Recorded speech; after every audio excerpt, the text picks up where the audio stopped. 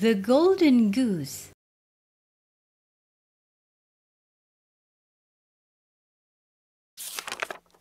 In the wood there was a dwarf. One day a woodcutter came. The dwarf asked for some food.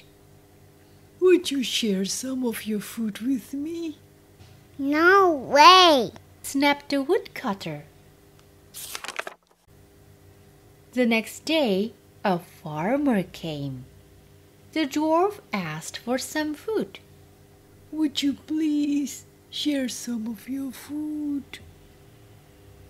"Why? I'm hungry, and it won't be enough for me if I share it with you," said the stingy farmer. The day after, a sawyer came. The dwarf asked for some food.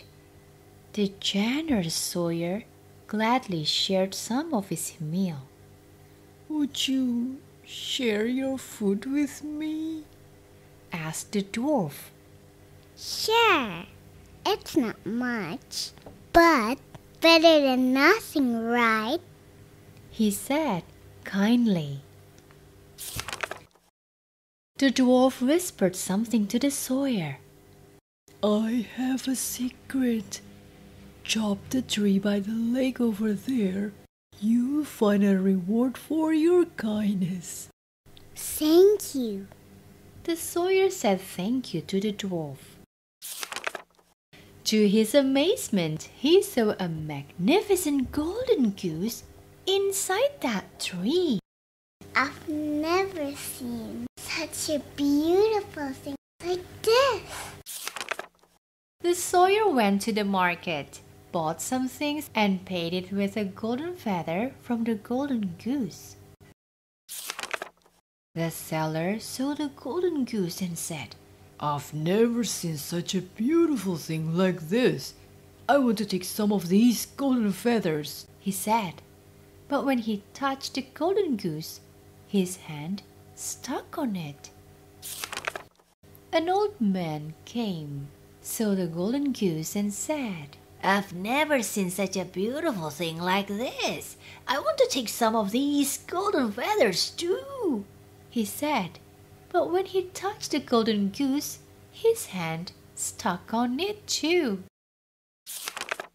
Then there were the third, the fourth villagers came, tried to touch the golden goose, and stuck their hand. The golden goose saw the sawyer and tried to follow him, and so all the people who got stuck.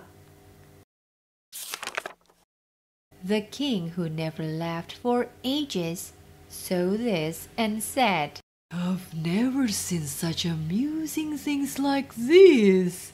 He laughed out loud. "I'll invite you to the kingdom's feast," said the king merrily.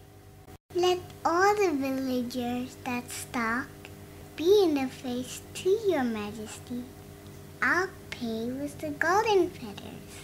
The sawyer replied generously.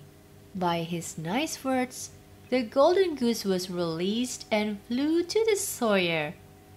All the stuck villagers were tumbling down. The king laughed even louder and said, "Then the kingdom is your place." The end.